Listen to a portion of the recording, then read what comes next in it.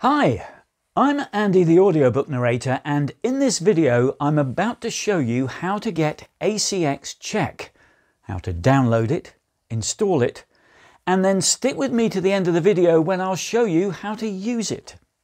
So you've narrated an audiobook using Audacity, the free voice recording and editing program, and you're now ready to upload it to Audiobook Creation Exchange, ACX for short, so that it goes on sale on Audible. But how do you know that your recording will satisfy ACX's pesky quality submission requirements?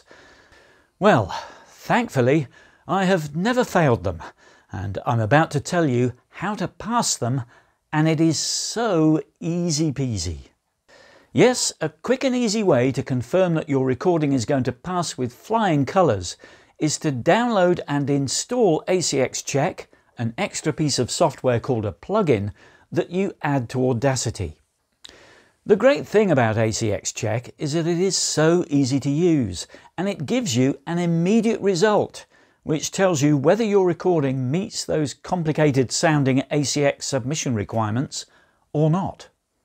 Okay, now often the hardest part of installing ACX Check is finding where it is on the internet. Well, here's the answer. Go to www.audacityteam.org/download. I've also included this link in the video description below. And then click on your operating system. Mine is Windows. And then scroll down to Additional Resources, where you will find Plugins. There we go. And click on that. Now you can see here that ACX Check is listed under Popular Plugins. If I just scroll down, there it is. But if by the time you watch this video it is no longer listed there for whatever reason, things change over time, don't they?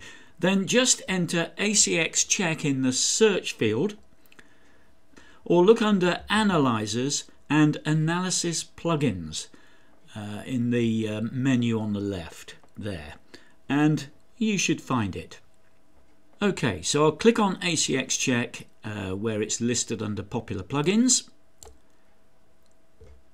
and there it is. I just had to scroll up there just to spot it, but there it is, ACX Check, and it says a little bit about it. This analyzer was developed as an aid for audiobook producers. It displays a number of useful statistics about the selected audio and compares them to the specifications published by ACX. That sounds about right. I think we want some of that. So, to download it, simply click the link and it will download it onto your PC into the Downloads folder. Okay, so now you've downloaded it, you have to install it into Audacity. So to do that, open Audacity and click on Tools at the top there and Nyquist Plugin Installer. Then click Browse to locate the Downloads folder on your computer to find the ACX Check file. There's Downloads. And there's ACX Check. I've downloaded it more than once because it's got a little 2 in brackets next to it. But there it is. So if I highlight that and open it, you can see that the dialog box has now grabbed ACX Check. There it is. So now all I need to do is click Apply, and ACX Check will be installed into Audacity. But there's one more thing that you need to do, and that is to click on Tools again in Audacity, then Plugin Manager at the top there, and you need to make sure that ACX Check is listed in the plugins that are installed in your version of Audacity, and that it is enabled. There it is, and it is enabled. If it shows disabled, you just need to highlight it and click the enable button to change it from disabled to enabled.